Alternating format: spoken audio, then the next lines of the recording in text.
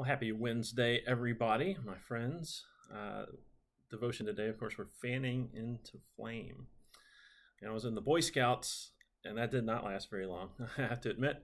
But one of the things we had to do in camping, obviously, and I remember one trip particularly in January. It was very cold. We went up to Reelfoot Lake up in northwest Tennessee. It's basically a finger of the Mississippi River, but in the winter, the bald eagles from up north would fly that far south. And anyway, we could see the bald eagles. That was kind of the highlight. But one of the lowlights was freezing our tails off, sleeping in those tents. And if it weren't for learning how to make a fire, it would have been probably frozen to death, I believe. And so there's no greater motivation to learning how to build your own fire than it being, 10 degrees outside. So the one of the keys there is once you get this ember, the spark to light, is that you have to give it air. Air is the fuel. Oxygen is the fuel for the fire. And so you have to add extra oxygen by you blow or you fan into flame, right? These sparks, these embers will ignite and create fire. Well, still looking at that 2 Timothy chapter 1, Paul's writing to his protege, Pastor Timothy. And in verse 6 today, though, we looked at 7, but just in verse 6, he writes this. He says, "For this reason, I remind you to fan into flame the gift of God, which is in you through the laying on of my hands."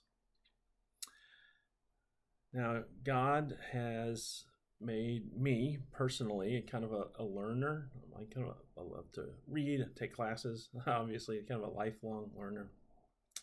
A gift I have is maybe being self-assured. And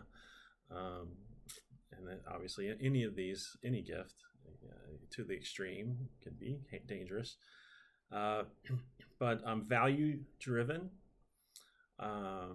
I think I'm able to put things and people in places that set them up for success. I don't know, have you ever kind of taken inventory for yourself? How has God gifted you? And put it in the comments here. It's private, it doesn't go public. I'm the only one to say. Just type in the comments. Take an inventory, right? How do you think God has gifted you? Maybe he's made you comfortable in front of crowds. That's a rare gift, but people who have that, it's a very good gift to have because it is rare. Some people are very hardworking, very strong work ethic. Some people are gifted in the way that they're just so attentive to detail.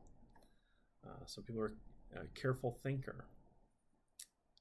Well, God has made you, right? Body and soul and mind, and that means you have characteristics that are as unique to you as your fingerprint and your DNA. There's no other human being like you or ever has been or ever will be. God has created you for a very special purpose that only you can fulfill. And those gifts that he's given you those gifts have been laid at your feet for a purpose, right? It's for the good of those who you love. And that was certainly the case with Timothy. He had gifts, and his spiritual father, Paul, saw those gifts, and he encouraged those gifts, and he said, fan into flame those gifts. Don't be content to just have the gifts, but cultivate them, right? Develop them. Lean into them. They've been given to you, and now make the most of them. And maybe you're asking right now, hey, Pastor Mark, how do I fan into flame my gifts? That's a fair question. And maybe the acronym ILPF will help you. Yeah, sorry, I couldn't come up with the actual acronym. ILPF. ILPF. Identify, learn, practice, feedback. All right, identify those gifts that you have. Like I said, Put them in the comments. I'd love to see how God's gifted you. There's assessments that I can share with you, kind of spiritual gift inventory. Maybe you've heard of those. And then learn about those gifts. What are they like? Who else has those gifts? Maybe that's something, a vocation or a volunteer place in the church or whatever. Maybe God would want me to use those gifts too. Learn what the dangers are when you misuse those particular gifts. The next, of course, is practice. Right? You're not going to get good at anything unless you practice. Right? Just endless cycles of trying and failing.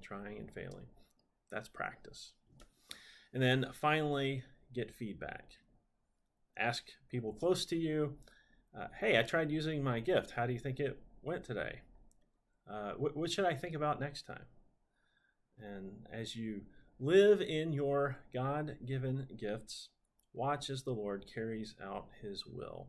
And it's one of the greatest joys there is when God is working through you and you can sense that power of God and that impact that you're making in other people's lives everywhere, in whatever gift you have. It's one of the greatest joys in life.